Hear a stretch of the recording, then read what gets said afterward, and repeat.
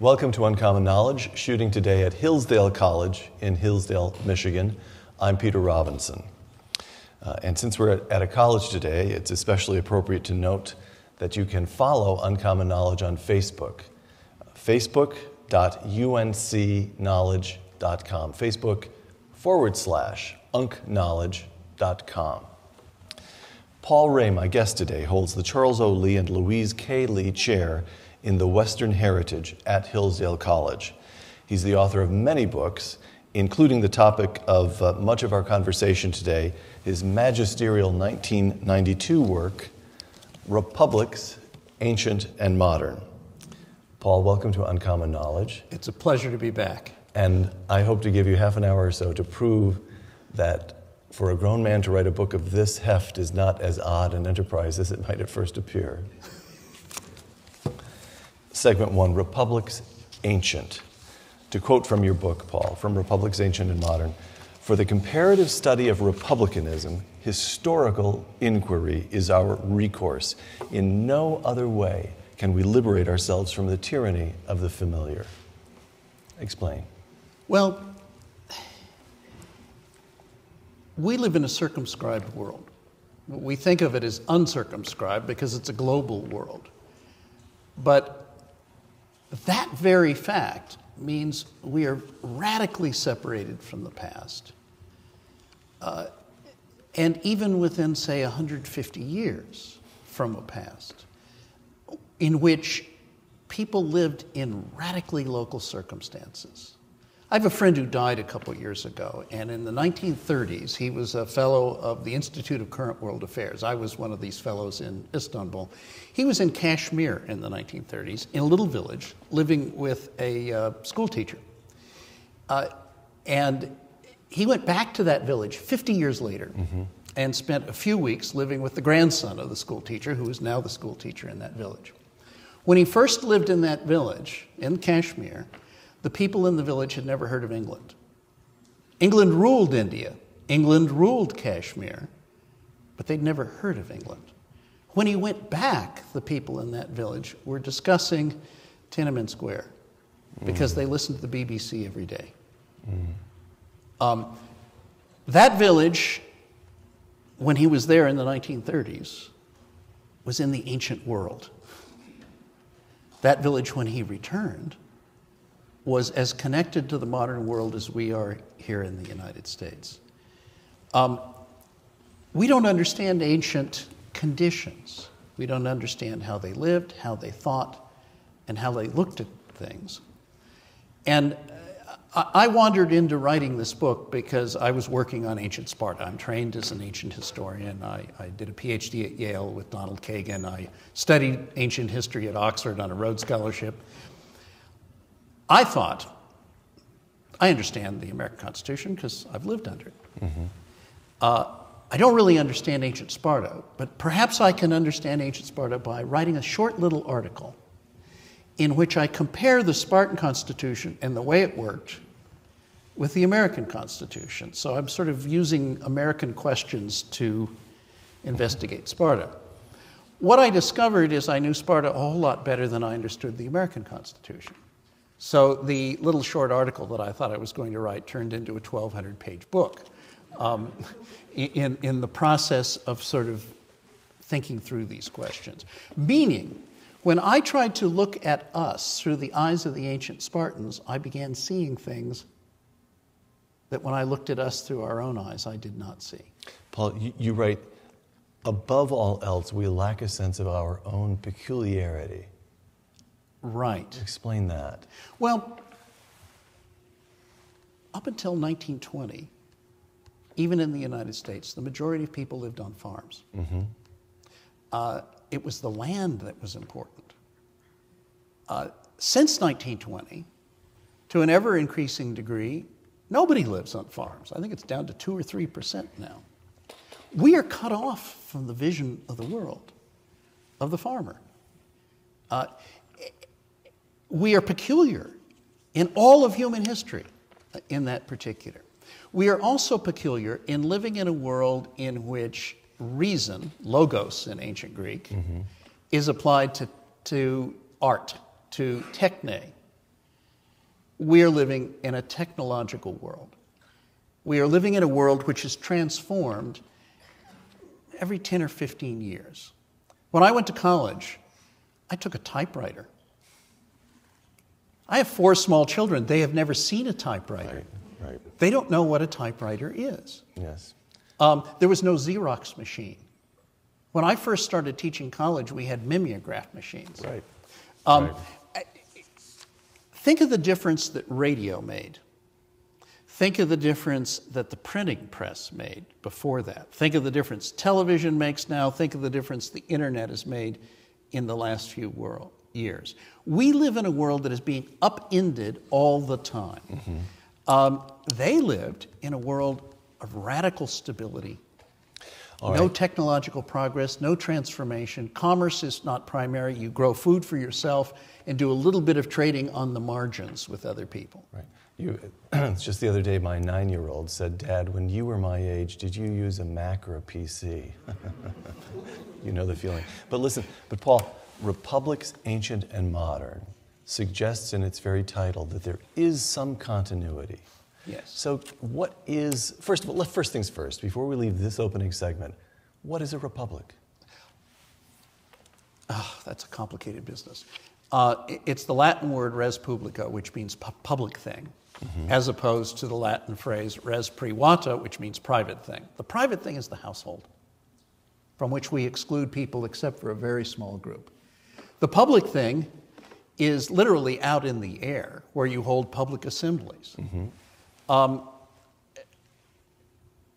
res publica is a form of government where there is a public space. That public space is constituted by speech. Our bodies are separate, but we share a conversation. When we say we share a meal, we don't really share a meal. We share a conversation that goes on during a meal. Right. What creates a political community and brings it together is discourse. That is to say, public deliberation concerning what Aristotle called the advantageous, the just, and the good. In an absolute monarchy, there is no public conversation. The res publica is absorbed into the res privata, and it is within the household that everything is governed.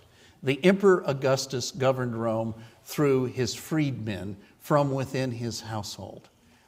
He governed it the way you would govern a familia in ancient Rome. And the res publica disappeared into the res privata. So what a republic is about is self-government of a group of people who are counted as citizens and are therefore members of the ruling order. That self-government takes place through argument, discussion, and thinking. Primarily deliberation, though negotiation plays a role in it. So even in the modern circumstances, which you just delineated, radio, television, internet, cut off from the common experience of mankind through the millennia of farming, the United States of America today remains, properly speaking, does remain a republic. Yes. All right. To the founders of this republic, segment 2, you quote in Republics Ancient and Modern, you quote historian Gilbert Chinard, quote, "We can hardly realize the power exerted by the classics at a time and in a land where only a few books were available," close quote. Briefly, give us some feeling for the intellectual context in which Adams and Jefferson and Madison were operating. They're all brought up learning Latin, and the very best of them, Adams and Jefferson, learning Greek. So if you read their correspondence with one another, they will be discussing things and quoting the Greek back and forth to one another. Terrible show-offs that they were. People who are not as well educated have Plutarch in John Dryden's translation.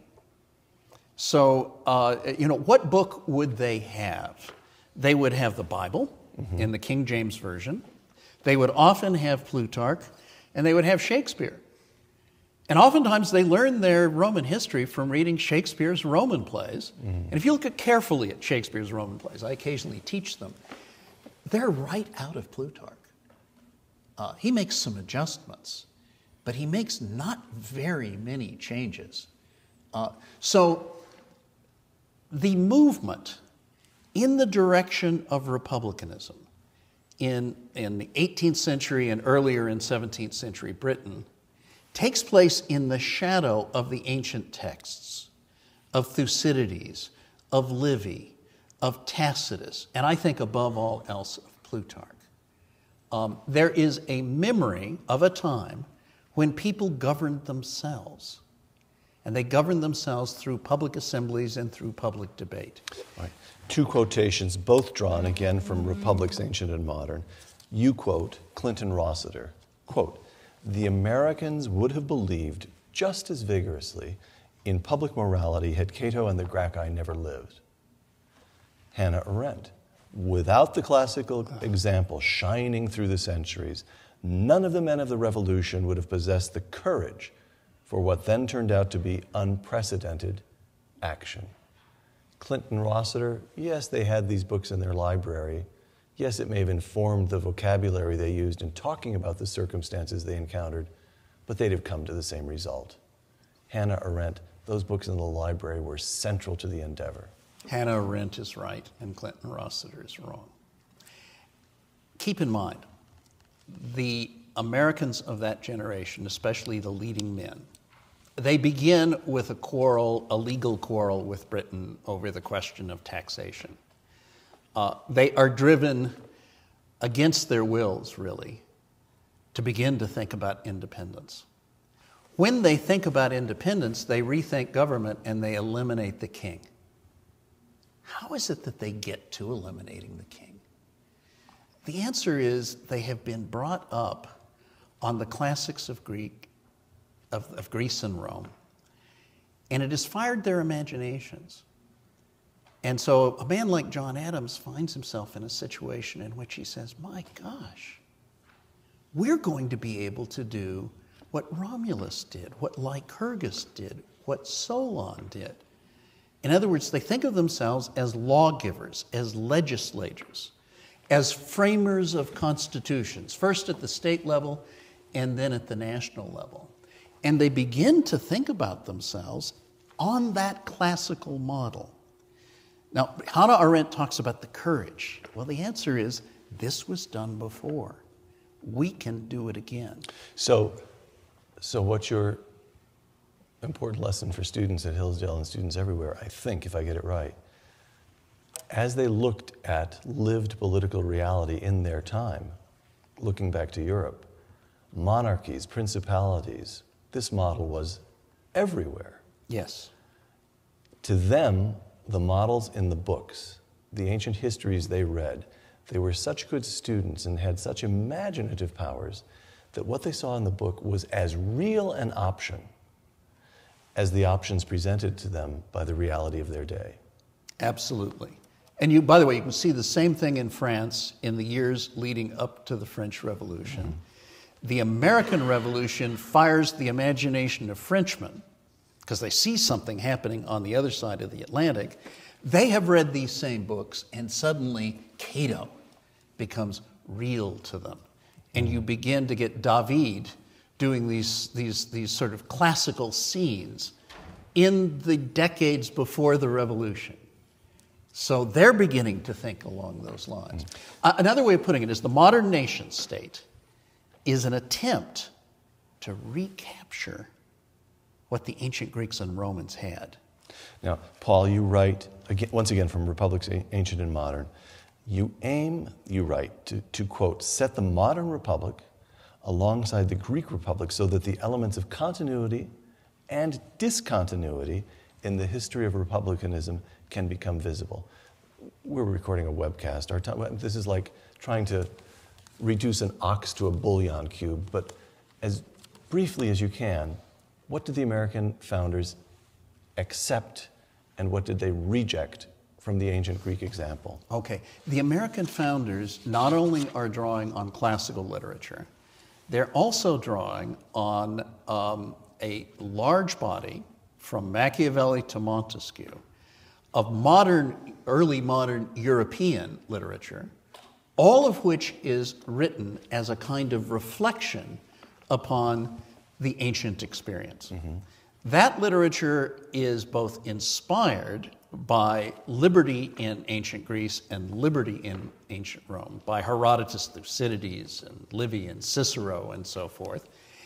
And it is critical of the failure of the ancient Greek cities and of ancient Rome.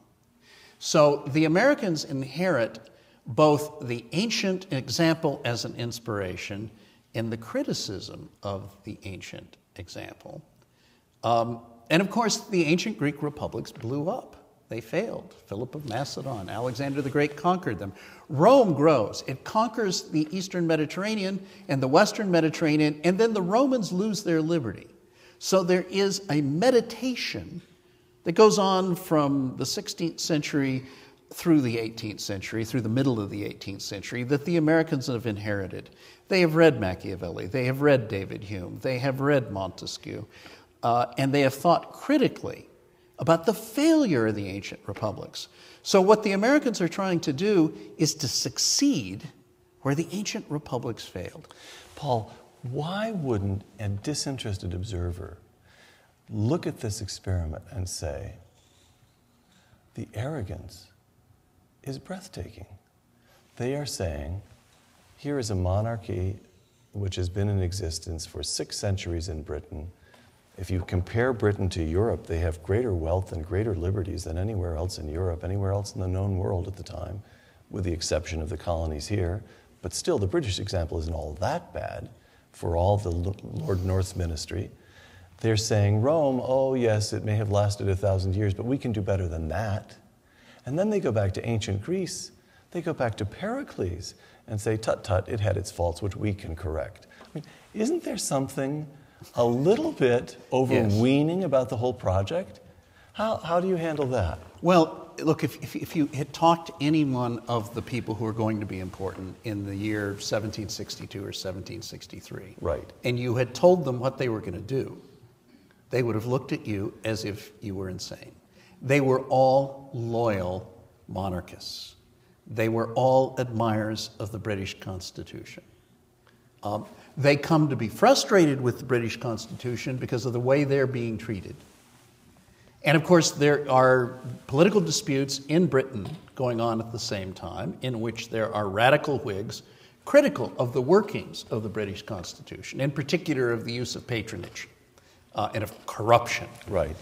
They inherit that discourse too and begin to take it more and more seriously as they become frustrated with the way Britain is treating them. And at a certain point, they realize they're going to have to go it alone. And it's then that ambition kicks in. And you're absolutely right. The ambition is breathtaking. It is not mad, however. Underpinning it is the fact that the population of North America is doubling every 10 years. Benjamin Franklin has written an essay on this. And Franklin is a man who, from very early on, imagined a British Empire that was ruled from here and not from the other side. He saw that the colonies were gaining in weight and that the time would come, and he could project right into the future demographically, that the colonies would actually be a bigger source of wealth than England itself. So, Paul, republics ancient and modern, we have here 25 centuries. Take the moment, 1787, the Constitution is presented for ratification. That republic, as it is about to come into the world, ranks where, in your estimation, in the long history of republics? How good a job did they do? It is the greatest of the republics. Stop there. Now we proceed to segment 3, what has happened since? Again, from republics ancient and modern. In the last 6 decades, we have witnessed a consolidation of government and a centralization of administration which would have left even an Alexander Hamilton nonplussed. The federal courts have transformed the Constitution and the Bill of Rights into an instrument subversive of private institutions. The greatest of the constitutions subverted in our lifetime. What's gone wrong? Progressivism I could give you a single word for it. In the late 19th century, under the influence of Hegel, large numbers of Americans went abroad and did PhDs in German institutions and came back and transformed American institutions. We should have cut everybody off of the 13th century. Well, at the 18th century. All right. 18th. The idea comes that good government is the work of a civil service, of a universal class that embodies wisdom, something like Plato's guardians. Mm-hmm. And that democracy is only there to sanction, to put the stamp of consent on the wisdom of these rational administrators. The vision is propagated in the late 19th century. It is taken up and brought to the national scene by Teddy Roosevelt and Woodrow Wilson. In the shadows in the Wilson administration is the young Franklin Delano Roosevelt. Wilson, in a way, fails politically, and Roosevelt figures out a way to succeed politically by bringing patronage politics together with rational administration. And there's a tension there because patronage politics means corruption, and rational administration is at odds with the spirit. And we're seeing this. Solyndra is a very good example of this right now, in which there's this supposedly green energy, but it turns out we're putting money into just the right pockets. Right. So you get a growth of the administrative state. And it grows by always offering people a helping hand. With that helping hand goes control. One can see it best at colleges and universities. There is a law now that actually specifies essentially that you cannot change your book list for a course you're teaching between the time you announce that you're teaching the course and the time the course is offered. Can't change your mind. As a matter of federal regulation. It's a federal law. And Stanford University can lose all of its federal money if they do not comply with this sort of micromanagement. Because some student complained that a professor had changed one or two of the books in the course at the last minute, and this student had gone to Amazon and had bought the books and couldn't return them. And so some congressman wrote it into the law. And since Stanford lives off of the federal government, with this helping hand comes control, as every adolescent knows. So there has been a subversion. Look, the two principles that underlie the American Constitution are federalism and the separation of powers. Federalism means that the federal government at the center does a few important things that the states can't do for themselves. Everything else is done at the state and local level, closer to people, more under their control. That's the first thing. The separation of powers means nothing happens unless Congress votes it, and it's debated in both the House and the Senate. The administrative state means almost everything is decided in administrative agencies in the form of regulations that have the force of law, that aren't debated in Congress. We can't vote out these administrators who have passed these regulations. And so what you've got is a supposedly rational administration shielded from popular control. You have the forms of republicanism. We have elections, but the elections don't matter anymore. Because the decisions are made by the EPA or OSHA or one of the 150 agencies set up under Obamacare. Paul, let me put it to you that something like this was bound to happen sooner or later because the founders made a mistake. Republic, ancient and modern, I quote you to yourself, the history of ours is and almost always has been a remarkably undemanding polity which provides little in the way of clear, direct moral guidance, and Americans have therefore generally been satisfied to live and let live and go their own way. Close quote. So, in Isaiah Berlin's famous essay, Two Concepts of Liberty, there's the sense of negative liberty, which is that the government is only there to make sure you are left alone. positive liberty. The government is there to do things to you, to take you someplace. Or to put it in a more benign way, we know from her diaries, a contrast coming here of nearly contemporary figures, we know from her diaries that Queen Victoria, as a consecrated monarch, really believed that in some way it was her duty to lead her people to heaven, to lead her people to God. And by contrast with Calvin Coolidge, who believed that it was his duty as President of the United States to enforce the laws, and that it was the job of the laws merely to permit people to enjoy their own property in peace, to defend the Republic, and to stay out of anybody else's business. And Coolidge wrote not long after stepping down as president that he considered it his highest achievement that as chief executive of the United States of America, he, Calvin Coolidge, had minded his own business. So you get this contrast between the old European notion that the government is to command a joint enterprise, that a nation is to go someplace, versus the American position, the government is just to let you sort all that out on your own.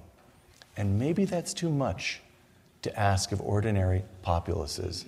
Maybe we need this therapeutic, Oprah Winfrey-like government, which says, if you have a problem, I'll have you on my talk show. I'll hold your hand. I'll come up with some sort of program to ease your pain in life. Do you see what I'm getting at? Yes. So what do you make of that, Paul? Well, the argument you're making is the argument I made in a later book, Soft Despotism, Democracy's Drift, that this particular form of government leaves human beings anxious. And commercial societies leave human beings anxious. You can't make a living making typewriters anymore. And who knows what ways of making a living are going to be driven out of existence by new technology that moves things along. I mean, it's constant. Students who come to college have to expect to be flexible and to move from one profession or one way of earning a living to another because of creative destruction, Schumpeter's famous line. But also, these are societies in which when you leave people to their own devices, it's scary. So what we need to do is recapture the scariness? No. Before 1912, before Woodrow Wilson, before the beginning of the progressive era, which I believe is coming to an end in 2012, but that's another issue. We will come to that, Yes. I assure you. We will come to that, Before the beginning of that, there's something in between a federal government that minds its own business and ordinary people. And one aspect of what's in between is local self-government. Many of the things that we now think of as being done nationally were done locally. Think of all the hospitals in this country. Very few of them have been built with federal money. They were built with local money. Sometimes by local governments, fairly often by associations. When Tocqueville came to the United States, the thing that struck him was not so much the federal constitution or the state constitutions, but local government, and then the spirit of association, the capacity of Americans who, when they found themselves in trouble, would band together with their neighbors privately, to get things done. Yes. Right. The way people overcame this anxiety that goes naturally with commercial societies and with governments that mind their own business, the way they overcame that is through cooperative efforts with their families, with their neighbors, and through local government. The other way that they were shielded in some measure from anxiety was strong families. When divorce is so exceptional as to be almost unthinkable, there are people you can depend upon, your family, and they're always there. And when Tocqueville came to America, he was just stunned by the strength of the families. Paul, segment 4, poles apart. We've not talked about this. I don't think we've even exchanged emails on this on Ricochet, but there's several aspects of contemporary American political life that strike me as important, maybe alarming. And while I've got you, I want to see what Paul Rahe has to say about them. Partisan polarization. Just a few decades ago, the Republican Party had its left wing and its right wings. The liberals in the Eastern establishment, the conservatives out west. The Democratic Party was even more pronounced, the liberals in the Northeast and the very conservative Democrats in the South. You think of the Southern barons of the Senate, John Cornelius Stennis of Mississippi, or John Sparkman of Alabama. So that both our parties contained left and right wings. And of course, in recent decades, the parties have sorted themselves out on ideological lines. Yes. So that in 1954, the Republicans pick up 54 seats, and they do so largely by taking 30-some seats that had been held by conservative Democrats in the South and making them Republican seats. Mm-hmm. So, Democrats over there, Republicans over there, and the area of interlap, which used to be considerable, is now thin and attenuated and disappearing. Trouble? Yes, of course. It's happened many times in American history, though. It happens in 1800, a very bitter election. It happens in 1832, a very bitter election. It happens in 1860. It happens in 1932. There are sort of two periods in American political life. There are periods in which one party or another has hegemony, and there is a measure of consensus. The parties fight over who can best manage the American government in this set of circumstances. Right. And then there are other periods when we make decisions about the direction of American life. We are approaching, we have been approaching for some time, a period when a decision is going to be made. I think the 2012 election may be the most important election in your lifetime or mine, even more important than the 1980 election, which is the precursor to the 2012 election. Okay, I'm still holding you off on 2012. I want to try another Yes. couple of these on you. Polarization with regard to the constitutional order. On the Supreme Court, just a few years ago, Republican appointees were some of the most liberal members of the Supreme Court. That has stopped, with the single exception of Mr. Justice Kennedy, who goes either way. But broadly speaking, the Democratic appointees are now liberal, and the Republican appointees are now conservative. And moreover, among liberals generally, over the last few years, you get increasing discomfort with the Constitution. Rick Hertzberg, writing in the New Yorker magazine this past January, the biggest obstacle to energetic, coherent action is systemic. Our ungainly 18th century legislative mechanism is shot through with veto points. We have 3 separately elected governments, House, Senate, and Presidency, all of which must agree for anything big to happen. Our 2-year election cycle leaves little time for long-acting changes to ripen and be judged fairly, and we're stuck with it. Paul? That sounds like Woodrow Wilson in 1912, who makes exactly the same attack on the Constitution. Teddy Roosevelt, the nominee of the Progressive Party in 1912, is making exactly the same set of claims. They're frustrated by limited government. They want unlimited government. There's so much they want to do. That's right, and they want to do it to us. Right. Beverly Perdue down in North Carolina would like to do without elections. Yes. So that we can get something done and then get the American people lined up and make them consent to it. Right. All right. Last point of polarization, potentially to me the most serious, but we'll see what you say about it, Paul. From the new book, American Grace, by the political scientists Robert Putnam and David Campbell, quote, longish quotation, but important, I think. You may tell me that I'm wrong, feel free, but I think it's important. Americans are increasingly concentrated at opposite ends of the religious spectrum, the highly religious at one pole and the avowedly secular at the other. In the past, there were religious tensions, but they were largely between religions, Catholic versus Protestant most notably, rather than between the religious and the irreligious.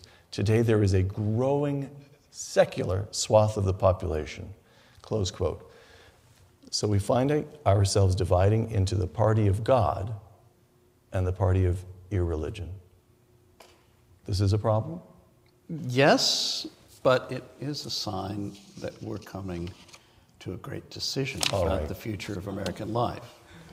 All right, on now then to the present hour, segment 5, and the great decision. We've spoken about 25 centuries of history. In the history of republics, ancient and modern, how important is the election of 2012? Wow. Very important. The question is there going to be political liberty 100 years from now? Or is there going to be an administrative order? Think of the European Union and the giving up of sovereignty. And when sovereignty is ceded, it's ceded to Brussels. And what you have in Brussels are administrators.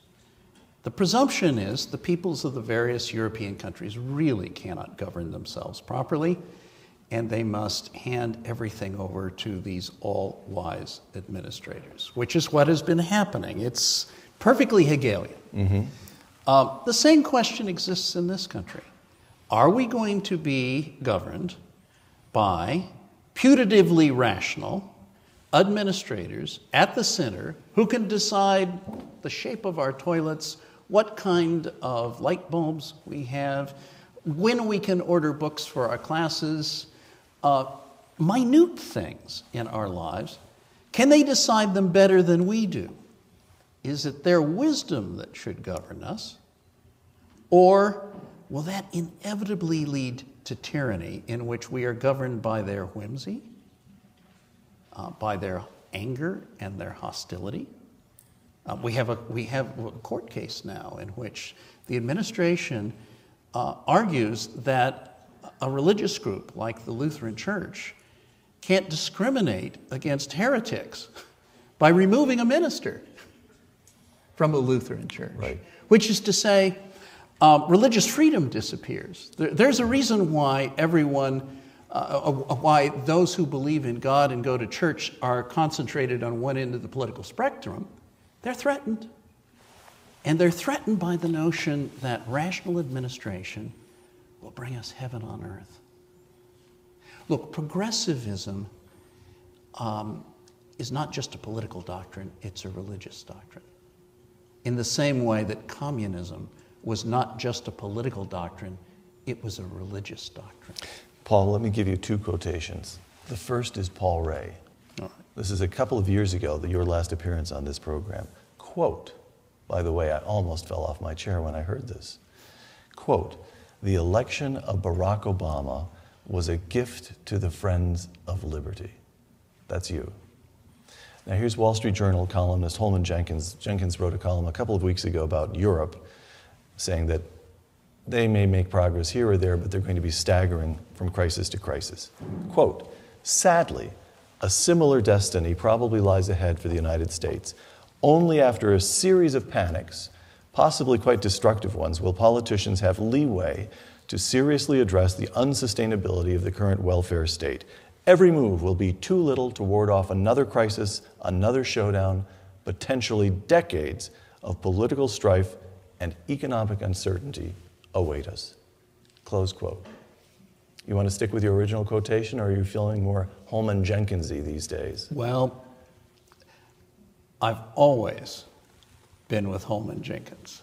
Oh, you have? Yes. That is to say, I've always thought that the crisis would come when it became visible that the entitlement state and the administrative state is unsustainable. My view is Barack Obama brought that date forward, especially with Obamacare, which piles more expense on. The notion that it would reduce costs is insane. Nobody believed it at the time. And by behaving in the manner in which he behaved, by shoving things through Congress unread. In other words, you have a situation, there's no public debate on any of these bills. No one got to read them before they voted on them. How could they possibly Speaker Pelosi said we'll have to enact this to find out what's in it. What he did is he pulled off the covers of the tyrannical inclinations that lie at the heart of the administrative state. And people saw it. They saw it before their political leaders saw it. The Tea Party is making its move, and the Republicans are still thinking about cooperating with Barack Obama. Right. So Barack Obama made us aware as a people of the disaster approaching it, which gives us an opportunity to articulate the argument against the administrative entitlement state and to hold an election over that issue. Okay. Barack Obama has teed up this election which even against the backdrop of 25 centuries stands out as critical. And what do we have? Mitch Daniels is out. Jeb Bush is out. Haley Barbour is out. Chris Christie's people, according to this morning's news, it sounds as though they're leaking to prepare people that he too will remain out of the race. Mm-hmm. I talked with Michael Barone, our friend Michael Barone, political columnist, a couple of weeks ago, and said, Michael, how would you rate the current Republican field? And he said, not one of the people I would consider the 10 most accomplished and talented on the Republican side in this country is a member of that field. Michael Barone, let me quote to you Michael Barone, a column that Michael wrote a couple of months ago. He's interviewing Paul Ryan. I asked Paul Ryan, congressman from Wisconsin 1st Congressional District and chairman of the House Budget Committee. I asked Ryan if he had read Paul Ray's Ricochet post entitled, yes, Paul Ryan, A Duty to Serve. We now face a great crisis, Ray wrote, and you, Paul Ryan, understand what has to be done better than anyone else. You have a duty to serve. I, Michael Barone, handed Ryan a copy of Ray's post and urged him to read it. He said that he would. As I say, that was Michael Barone last June. Now, here's yours truly, Peter Robinson, talking to Paul Ryan just last week. I got an email from Paul Ray, Professor Paul Ray of Hillsdale. Yeah, sure. You know Paul. And here's what Paul wanted me to read to you. Quote, what an opportunity we have been given, and what will it mean if we waste it? Congressman? No pressure. Yeah, that clip basically is what I think, how I feel. You know, it's not as if one person is we can do this, and I don't feel like I have to be the vessel on top of the ticket in 2012 to do this. As far as I'm concerned, from the House, we've done a lot to frame this debate. We've done a lot to move this conversation to where it belongs, and we can do more to do that. But just like I said there, you have to have it in your mind, in your heart, in your gut to so badly want to be president, to run effectively forward, and I just don't have that. Paul? In Plato's Republic, an argument is made that the people who are the best rulers are the ones who don't want to rule. When I look at the declared candidates, I hold my head in my hands. They want it too much. There doesn't seem to be anyone in the group that can articulate the argument. That's where Holman Jenkins comes in. Mm-hmm. There's a very good chance, and I've thought this from the beginning, and in articles on Powerline and BigGovernment.com and Ricochet, I keep coming back to it. The only thing that can save the administrative entitlement state is the fecklessness of the Republican Party. Well, I'm sure we'll do our best. And now, that having been said, what Paul Ryan just said about what he and his colleagues have been doing in Congress is true. And amazing to me. Mm-hmm. Because leadership usually comes from presidential nominees, presidential candidates, governors, people in executive positions or aspiring to executive positions. This is a remarkable moment where the chairman of the House Budget Committee is actually the leader of the Republican Party. Mm-hmm. The reason that I argued he had a duty to run is he's the only one out there. I think Governor Daniels would have been very good, but Governor Daniels had decided not to run. He was the only one out there who was articulating the argument. Last night at Hillsdale College, you gave a talk on the rhetoric of Ronald Reagan, mm-hmm. and you showed a series of clips from his speeches. What struck me about those clips is he was always returning to first principles, Yes. always returning to the Declaration of Independence and the Constitution and our form of government and the success of our form of government to judge current policies. Paul Ryan does that. None of the other people who appear on the stage in these debates really does that, and does it in a credible way. So my fear is we will nominate someone who will probably defeat Barack Obama, and then the Republicans will return to their post-1932 pattern. The Democrats vote gigantic new programs, and the Republicans come in and clean things up and make sure the taxes get raised to support those programs. Right. The role of Eisenhower, the role of Nixon, the role of the first Bush, the role of the second Bush with his prescription drug program and No Child Left Behind. The Republicans are sort of the sober managers of the administrative state, and the Democrats are the crazy managers of the administrative state. And I believe that this is equivalent to moving the deck chairs around upon the Titanic. Paul, last question before we take a moment to entertain questions from our audience. Last question. You said the question, early in the program, you said the question is whether this country will remain a country of liberties a century from now. Now, you and I are in good health, but neither of us will see the moment. These students of yours will come closer to doing so. Yes. So here we have been talking about things which, let's face it, are a little depressing. You've gone from saying 2 years ago, Barack Obama is a gift to the Friends of Liberty, to saying, gee, I look at the current Republican field and it's not impressive. Friends of Liberty aren't up to the job. The Friends of Liberty aren't up to the job. Exactly. The Friends of Liberty are like Paul Ryan, staying home and rooting for the Green Bay Packers. So what 2 lines of advice would you offer to an 18 or 19-year-old Hillsdale student who's looking at, say, Paul Rahe, one of my most esteemed professors, is saying fundamentally the country in which I am about to embark, bright and cheerful and with the benefit of a Hillsdale education, about which I am about to embark on my life and career, is going to hell. My advice to them would be to go into public life, to take what they've learned at Hillsdale and articulate it in the public arena. It could be that we will miss 2012 as an opportunity, but as Holman Jenkins pointed out, the old progressive era is coming to an end. The administrative entitlement state eats its seed corn, and you can see this with Social Security.